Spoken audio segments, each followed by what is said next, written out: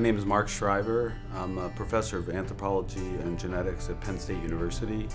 And my work's focused on human population genomics and really with an application to mapping normal variation. So for the most part, we map genes for pigmentation and we do some disease work too, but now a major focus of the lab is facial feature gene mapping.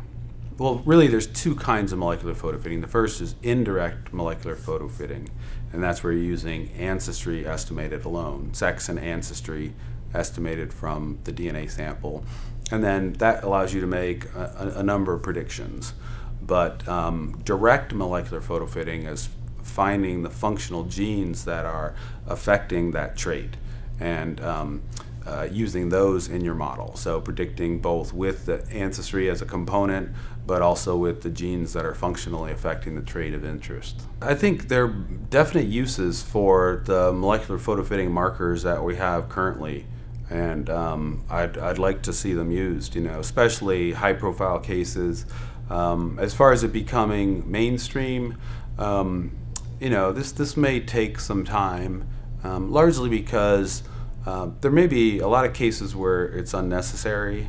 If you have a suspect and evidentiary material and they match, just go with that.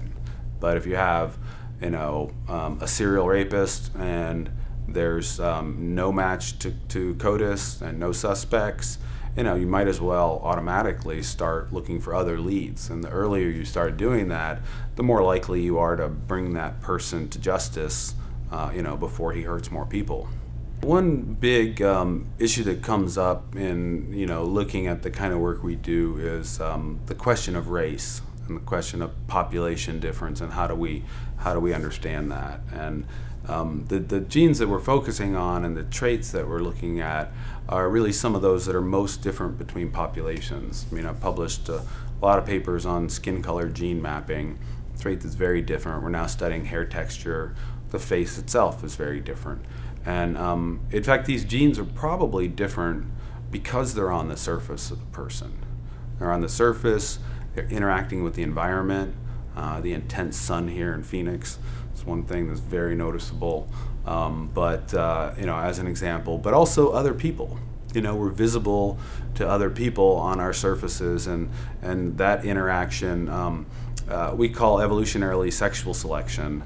So another kind of evolutionary force that really has been understudied in people. It's very important, but also, I guess the critical piece is that people need to realize that we're very much the same underneath, and it's this surface where genes have evolved at an accelerated rate.